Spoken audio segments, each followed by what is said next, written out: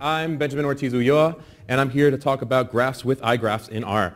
The way I'm going to talk about this, I'm going to start off with actually explaining what a graph is. Then after talking about the basics of what a graph is, I'm going to actually kind of show how we can use the basics to actually create a recommendation system. Once we actually do that, we're going to then explain the centrality measurements, which is actually kind of measuring impact within a network. Once we get that, we're going to use what we learned from the centrality measurements to extract key phrases from abstracts, and then we're going to go with some code, and then I'm going to finally show some code. Sorry. Okay, so what is that a graph? A graph is made up of things, which are also known as nodes and vertices, and these things are connected with relationships. Relationships are also known as links and edges.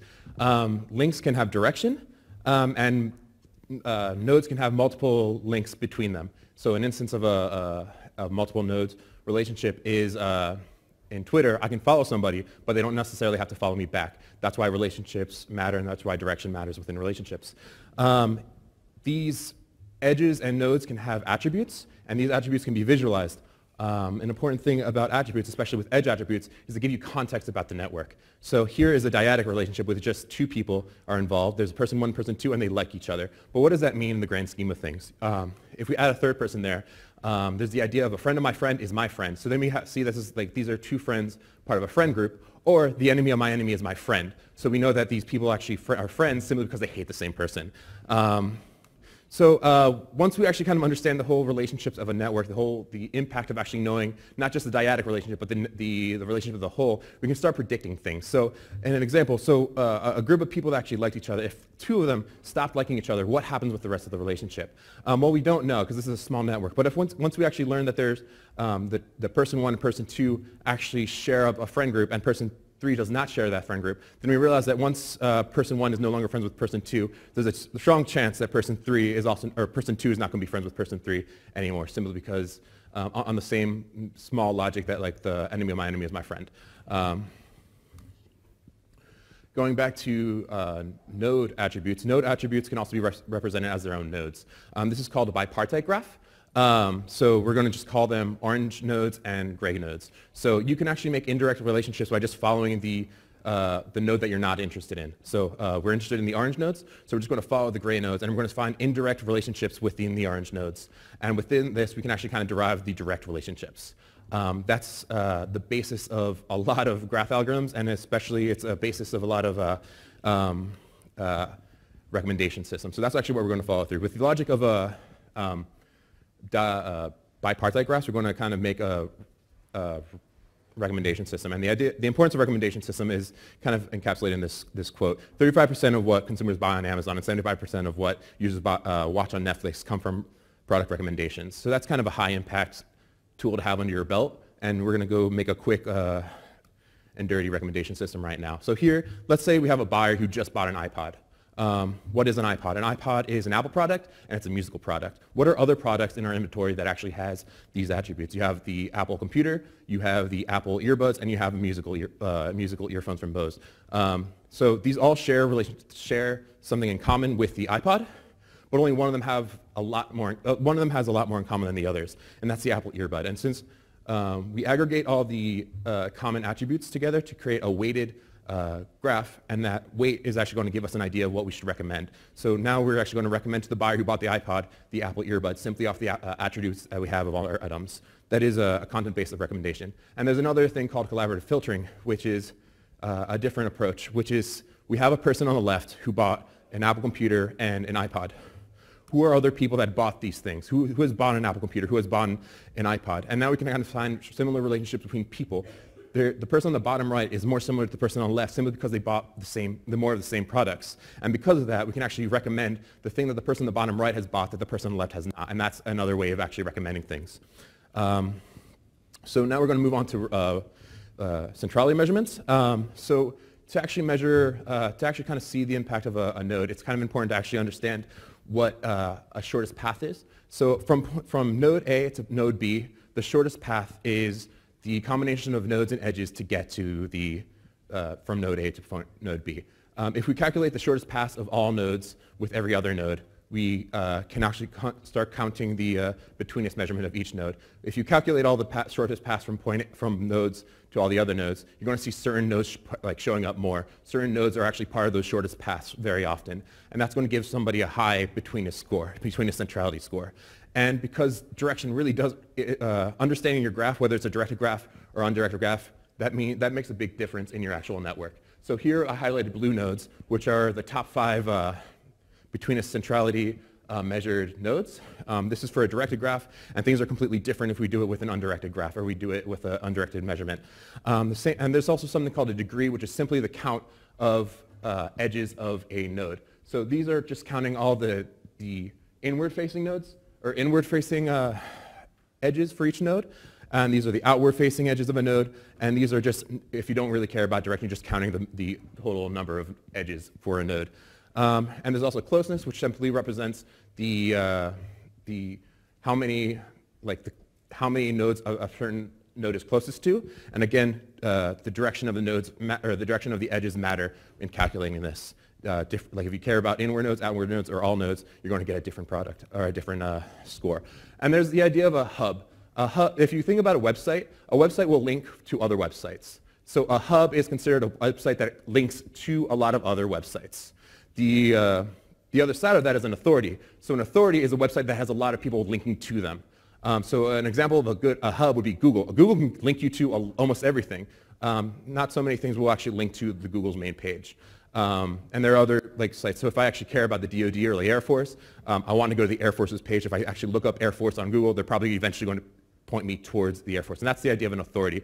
Hubs point towards authorities. It's a recursive algorithm. And Google actually came up with their own version of this, which instead of actually giving you 2 scores, a hub score and an authority score, they kind of consolidate it into its own thing, a page rank. And again, direction matters in this. Just a side note, the hub scores and authority scores, if you do that with an undirected graph, it's the same.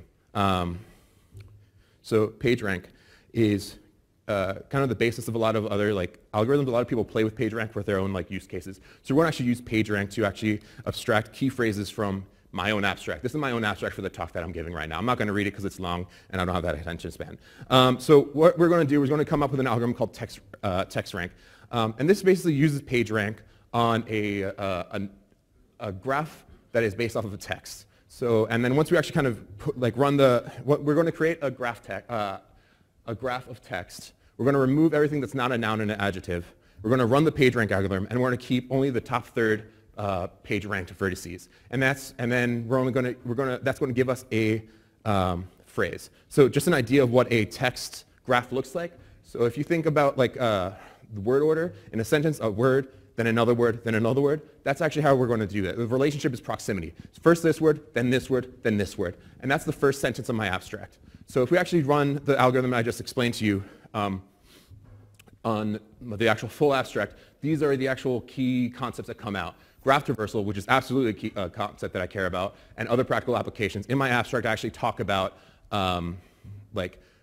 network analysis is so much more than just Twitter data. You don't necessarily care about social network analysis. And you'll notice that the D on the slide actually represents a directed text rank. So a directed text rank just uses PageRank as a directed thing.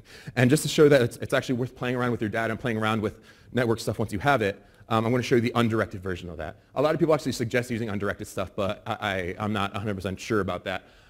So these are different concepts that come out with the same data, but just using a different type of PageRank. This is using the undirected one. And now we have social media as a concept. We have powerful algorithms, and we also have data sets and real world as a concept. And I did that for everybody else who's on this panel. And Miguel actually talks about engineering task and engineering toolkit, AZTK, and Spark clusters. And that's actually kind of shown in the actual data. And this is actually really cool when you're pulling up text data from abstracts. This only needs a single abstract. You're not comparing it to every single other abstract in your corpus. You just care about that one text. And that's really pretty cool, I think.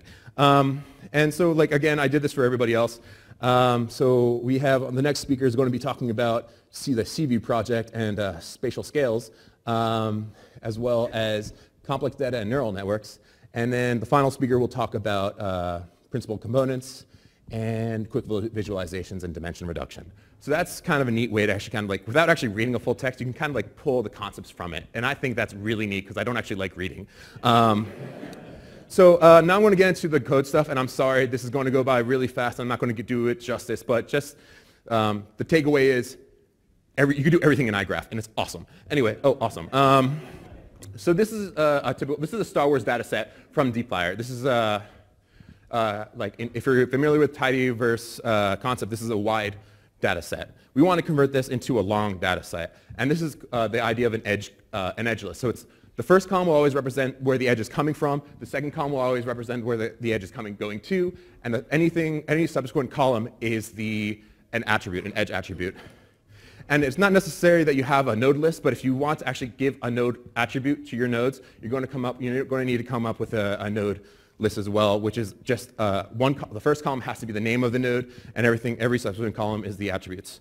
And the way once we actually come up with an edge list and a node list, we're going to come up with a graph. We're going to create a graph by using iGraph's graph from data frame, and we're going to make a directed graph. And just do you see my mouse right now? Do you see? Okay, so just a heads up, this D is going to either be U for undirected or D for directed, name for named. If our edges had a weight, this would be W. And because we have like two different kind of stuff, we have a character and then their attributes.